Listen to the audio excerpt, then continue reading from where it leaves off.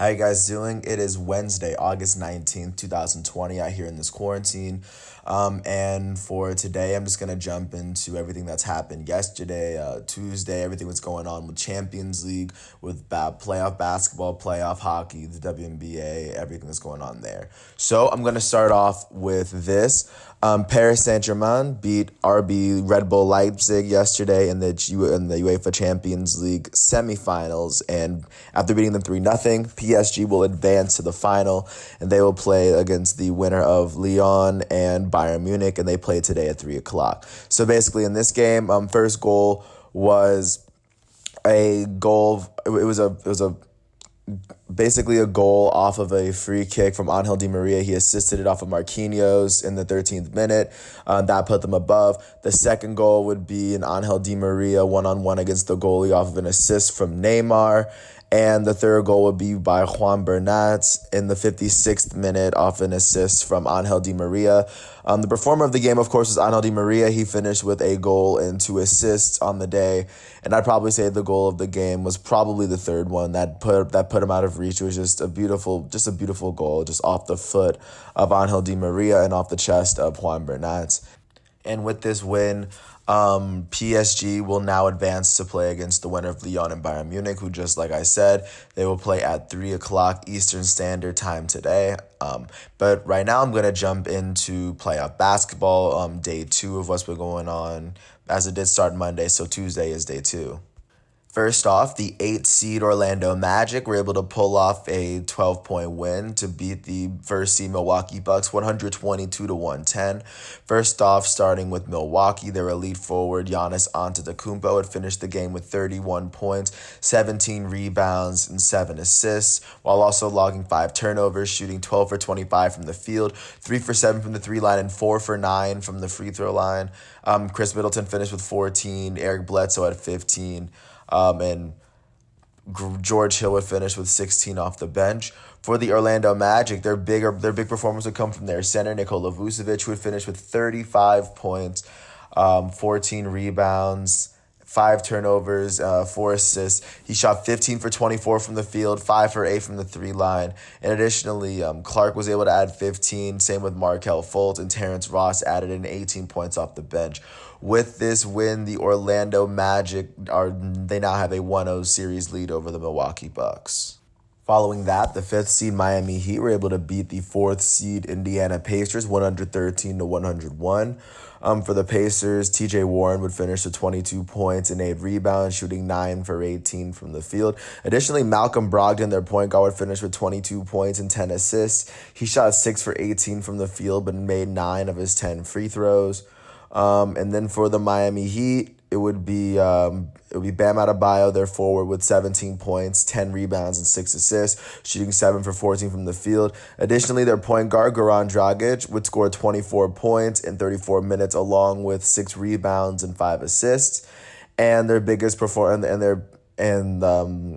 their best performance of the day came from Jimmy Butler, their small forward, who finished with 28 points, 3 rebounds, 4 assists, 4 steals, and 2 blocks, shooting 8 for 15 from the field, making both of his threes, and he made 10 of his 12 free throws from the line.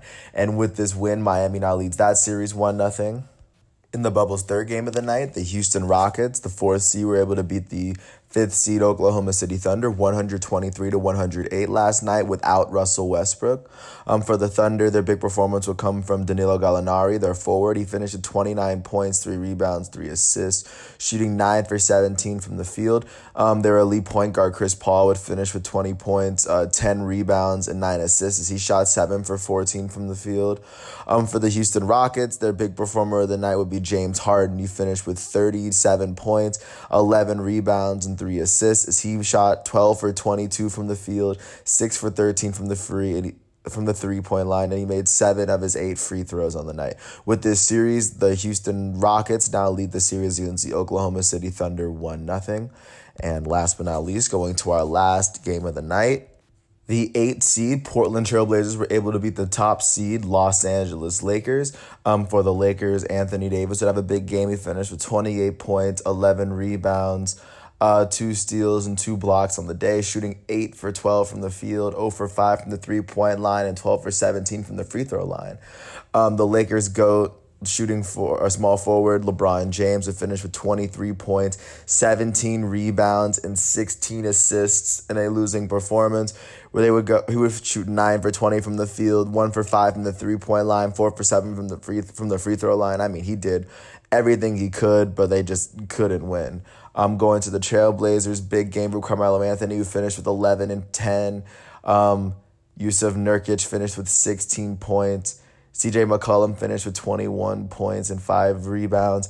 Damian Lillard, the bubble MVP, finished with 34 points, shooting 9 for 21 from the field, 6 for 13 from 3, making all 10 of his free throws. He also added in 5 rebounds and 5 assists. Big game from him. Gary Trent Jr. to me would have the play of the game as he iced the Lakers in the last seconds with about 1 minute and 20 seconds to go or something like that. He was able to bury the Lakers and give the Portland Trailblazers the lead in the series, a probably unlikely lead over the Lakers in this playoffs. So that's what happened yesterday, and just to give you just to give you a glimpse into what to look forward to today. First off, the Brooklyn Nets will take on the Toronto Raptors for Game 2 on on NBA TV, as Toronto currently leads that series 1-0. The Jazz are going to take on the Nuggets for Game 2 at 4 o'clock. Denver currently leads that series 1-0. At 6:30, the 6th seed Philadelphia 76ers are looking to even up their series with the Boston Celtics on TNT as Boston leads that series 1-0.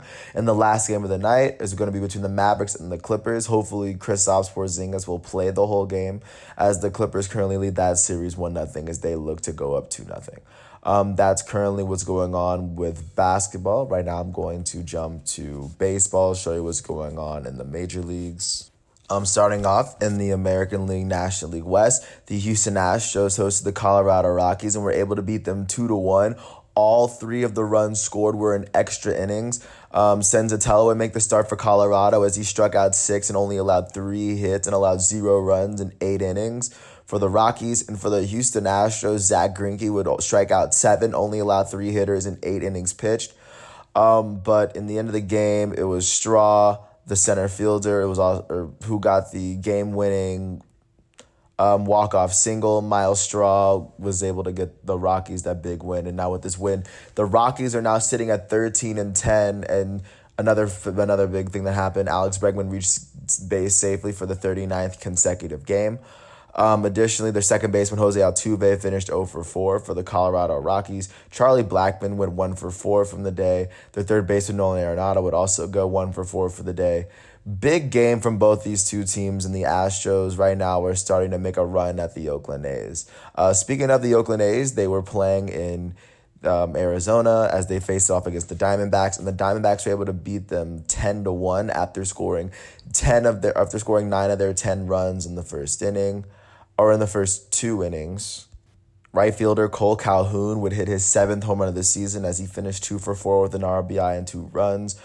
For the A's, their elite third baseman Matt Chapman would finish 0 for 2 with a walk and 2 strikeouts for the day. With this win, the Diamondbacks are now 13-11 as the Oakland A's are now 16-8. Moving out to Dallas, the Texas Rangers hosted the San Diego Padres. The Padres were able to beat them 6-4 after a big first-run 4th inning from the San Diego Padres. With this loss, the Rangers now drop to 10-12 as the Padres now jump up to 13-2. For the Padres, their elite shortstop, Fernando Tatis Jr., who I think is the leading frontrunner for the NL MVP right now, he finished 2 for 5 with a run. Their elite third baseman, Manny Machado, would finish 2 for 4 with a run as well. Will Myers, the right fielder, would finish with 4 RBIs on the day as he hit a grand slam in the first inning. Big game for him. And with this win, the Padres are moving in closer towards the Los Angeles Dodgers, who hosted the Seattle Mariners and beat them 2-1 yesterday. And with this win, the Dodgers are now sitting at 18-7, and the Mariners now drop to 7-18. For the Dodgers, both their RBIs one will come from Corey Seager, the other one will come from Justin Turner. Their elite right fielder, Mookie Betts, would finish 0 for 4 on the day. Blake Trinan would get the win for the Dodgers as Gonsolin made the start. He allowed no runs in 6 innings pitched, striking out 3, while Marco Gonzalez struck out 9 Dodgers, only allowed 1 run in 7 innings. Great pitching performances from both guys. And also for the Dodgers, their elite center fielder Cody Bellinger would go 0 for 3 with 2 strikeouts. But it's a good win for the Dodgers. And just keeping it out, even in LA, the Los Angeles Angels host the San Francisco Giants, and the Giants were able to best the Los Angeles Angels and beat them 8-2. Big game from Pablo Sandoval. Kung Fu Panda, their designated hitter, would finish 2 for 4 with 3 RBIs and 1 run. As he hit his first home run of the season, and Mike Yastrzemski would hit his 6th home run of the season, as the Giants are now sitting at 9-16. The Angels now dropped to 8-16. For the Angels, their center fielder Mike Trout finished 0 for 2 with a run on the day and 2 walks. Anthony Rendon would finish 2 for 4. But once again, it's another loss for the Angels. Right now, I'm about to jump into the Central. First, starting off in Pittsburgh, as the Cleveland Indians were able to beat the Pirates in the 10th inning, 6-3 after scoring 3 runs in the 10th. Big game from their first baseman, Carlos Santana. Carlos Santana would finish the game 2 for 5 with 5 RBIs and a run, as he hit his 2nd home run of the season. For the Indians, their elite shortstop, Francisco Lindor, would finish 1 for 2 with 2 runs on the day. And with this win, the Indians are now 14-9, as the Pittsburgh Pirates drop to 4-15. Not that great of a start for the Pittsburgh Pirates. Jumping out to yet another AL-NL Central matchup, the Minnesota Twins were able to beat the Milwaukee Brewers in 12 innings. They beat them 4-3 last night after the Brewers they scored 3 runs in the 9th, but at the end of the day, the walk-off hit would go to Jorge Polanco, who reached on a fielder's choice. Byron Buxton would score for the Twins, and now the Twins are sitting at 16-8, while the Brewers dropped to 10-11. Great pitching performance from their starter, Kenta Maeda, who would only allow 1 hit, 1 run. He struck out 12 batters in 8 innings. Great pitching performance for him, and the Twins eventually got the win. I mean, it was just amazing. The Brewers didn't score until Kenta Maeda until he was pulled. But once again, great game from Kenta Maeda. Burns would start for the Brewers. He would also have a really, really good start. He would only allow 1 run in 5 innings. But like I said, with this loss, the Brewers now dropped to 10-11, and the Minnesota Twins are now sitting at 16-8. Now jumping out to the American League Central, the Chicago White Sox were able to beat the Detroit Tigers 10-4 yesterday. Cease would get the win for the White Sox, as he only allowed 2 runs in 6.1 innings. For the White Sox, Tim Anderson would get his 5th home run of the season, as he finished 4 for 5 with 3 RBIs and 3 runs for the Chicago White Sox. Amazing game for him, but that's Tim Anderson doing usually what Tim Anderson does. With this loss, the Tigers are now sitting at 9-12, and the White Sox are now 13-11. And now going out and staying in Chicago, but moving to the National League Central, the Chicago Cubs hosted the St. Louis Cardinals last night, and they beat them 6-3. And Yu Darvish would pick up his 4th win of the season. He allowed only 1 run, struck out 7 in 6 innings pitched. Ponce de Leon would pick up his 2nd loss for the Cardinals. Schwarber would get his 4th home run of the season, as he finished 1 for 4 with 2 RBIs for the Cardinals. Paul Goldschmidt, their elite first baseman, would go 3 for 4 with an RBI and a run. With this loss, the Cardinals are sitting at 5-6, and the Chicago Cubs are now 15-7. Now, last but not least, jump into the East, starting with the American League. The Yankees hosted the Rays last night, and the Rays were able to best them. They're now sitting at 15-9 after beating the Yankees 6-3. The Yankees are now 16-7. Blake Snell picked up his 2nd win, as he allowed 3 runs in 5 innings pitched. Masahiro Tanaka would pick up his first loss, as he allowed 5 runs in 4 innings. Gary Sanchez would hit his 5th home run of the season for the Yankees. He finished 1 for 3 with an RBI and 3 runs. Gleyber Torres would finish 0 for 4, as he struck out twice. For the Tampa Bay Rays, Brandon Lau will get his 8th home run of the season, their right fielder, as he finished 1 for 3 with 3 RBIs and a run. Austin Meadows would get his 3rd home run of the season, as he finished 2 for 4 with an RBI and a run. Big win for the Rays, and And like I said, they're now sitting at 15-9 as they move even closer to the New York Yankees, who are sitting at the top. Now, jumping to Boston as they hosted the Philadelphia Phillies last night. The Boston Red Sox they allowed 13 runs to the Phillies, and the Phillies are now sitting at 9-9 after besting the Red Sox. The Red Sox dropped to 6-18. For the Phillies, Rhys Hoskins would hit his first home run of the season, as he would finish 1 for 3 with an RBI and 2 runs on the day. Bryce Harper, the Phillies' elite outfielder who was playing in right field today, he finished 2 for 5 with 3 RBIs and 2 runs on the day for the Phillies. Additionally, Gosselin would hit his 3rd home run. Jay Bruce would hit his 4th. Big game overall for the Phillies. They scored 7 in the 6th inning, and they are moving even closer to the Atlanta Braves and the Miami Marlins at the top as the Red Sox fall even further from the top. Additionally, the Buffalo Blue Jays and the Baltimore Orioles went to extra innings in the 10th, and this game was eventually ended by a Lourdes Gurriel fielder's choice, where I believe it was Travis Shaw was the one that scored, and the Blue Jays, after scoring 5 runs in the 5th inning, were able to best the Baltimore Orioles. Big game from Randal Grichuk as he hit his 4th home run of the season. The designated hitter went 2 for 5 with 4 RBIs on the day. Travis Shaw also he finished with 3 RBIs on the day. Big day for the Blue Jays. For the Orioles, Santander would finish 3 for 5 with 3 RBIs on the day. Big game for him. Big win for the Blue Jays, especially when it finishes out like that. And last but not least, finishing out in the NL East, the Miami Marlins hosted the New York Mets, and the Mets were able to get the best of them as the Mets beat them 8-3. Big game from J.D. Davis. He hit his 4th home run of the season. Same with Nimmo. Mets elite first baseman Pete Alonso would finish 1 for 3 with a run on the day.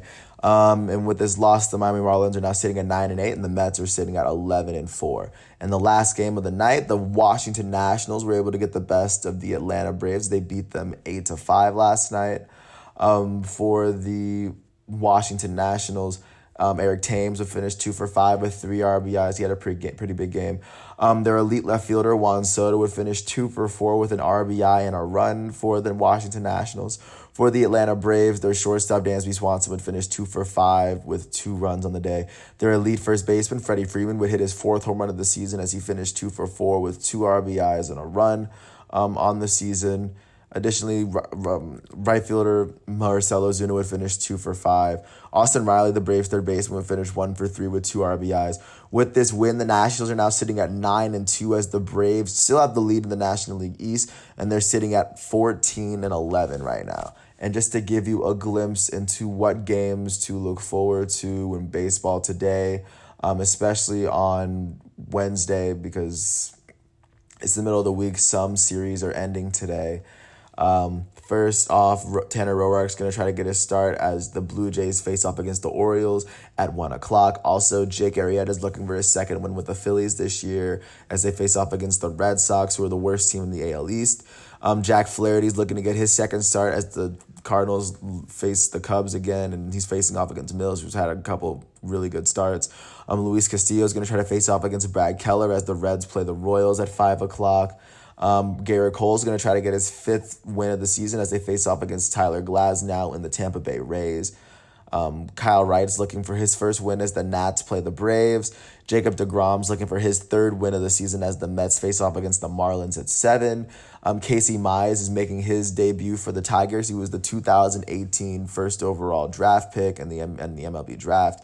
Lance Lynn is looking for his 4th win as the Rangers face off against Chris Paddock and the Padres. Merrill Kelly's looking for yet another win as he faces off against Jesus Luzardo as the Diamondbacks face off against the Athletics. Urias is looking for his 3rd win as he faces off against Taijuan Walker and the Seattle Mariners at 9:40. Sandoval is looking to face off against Johnny Cueto as the Angels face off against the Giants at 9:45. Those are the games for today, and also the Cubs and Cardinals, along with the Reds and the Royals, are both having doubleheaders today. So, And Trevor Bauer is he's gonna start for the second game for the Reds today as they face off against the Royals. So with that all said, I'm gonna make this last jump to show you what's been going on in hockey, what's been going on in that bubble. As they're still dealing with first round matchups in the Stanley Cup first round. First off, the Philadelphia Flyers were able to beat the Montreal Canadiens. They now lead that series 3-1, led by their goalie Carter Hart. He finished. He finished basically perfect. He allowed no goals in this game. Big win. They needed this to advance. The Dallas Stars were able to beat the Calgary Flames in Game 5 as they now take a 3-2 series lead, led by Klingberg as he got a goal for them as the Stars now take a 2-1 lead, or the 3-2 lead over the Flames with a 2-1 win. Also, the Washington Capitals were able to keep the New York Islanders from sweeping them after rallying from down 2-0 to win 3-2. Alex Ovechkin would finish with 2 goals in the game as the Capitals got their first win of the playoffs, but they're still 3 wins away from clinching the next round. Also, the Vegas Golden Knights are the first Stanley Cup team to clinch the second round of the playoffs as they beat the Chicago Blackhawks 4-3 as they scored a goal in the last period to eventually go up and above. Their left winger Max Pacioretty would finish with a goal and an assist on the night to help the Vegas Golden Knights advance. So now looking forward to what's going on today. The Tampa Bay Lightning face off against the Columbus Blue Jackets in Game 5. The Lightning currently lead that series 3-1. That game is at noon. At 4 o'clock, the Boston Bruins look to win their series against the Carolina Hurricanes as they lead that series 3-1. This is Game 5. The Coyotes and Avalanche go in their Game 5. They have their Game 5 at 5:30 as the Avalanche look to win this series tonight.